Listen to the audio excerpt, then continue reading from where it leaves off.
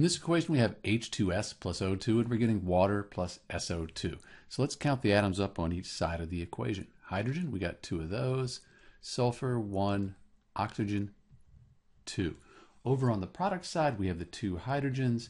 We have 1 sulfur. We have 1 oxygen. Make sure you count these 2 here as well, because we have a total of 3 oxygen atoms on the product side of the equation. Why don't we get this 3 to an even number? Because we're going to have to do that if we want to get our oxygen here to balance. We could put a 2 in front of the H2O. That would change our hydrogens. We have 2 times 2. That'll give us 4 hydrogens.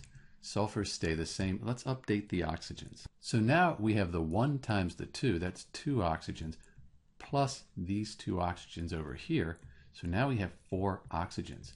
That might make things a little bit easier to balance.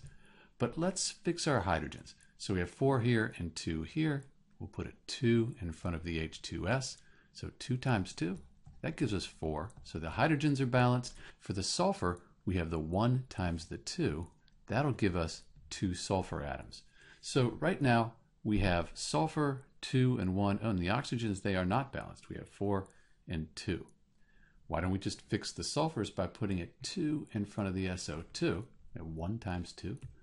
That fixed the sulfurs, and now we need to update our oxygens again. So for oxygens, you have the 1 times the 2. That gives us 2 of those. Plus 2 times 2 is 4. So we have 6 oxygen atoms. Well, that's easy enough to fix. We could just put a coefficient of 3 here, because 2 times 3, that equals 6.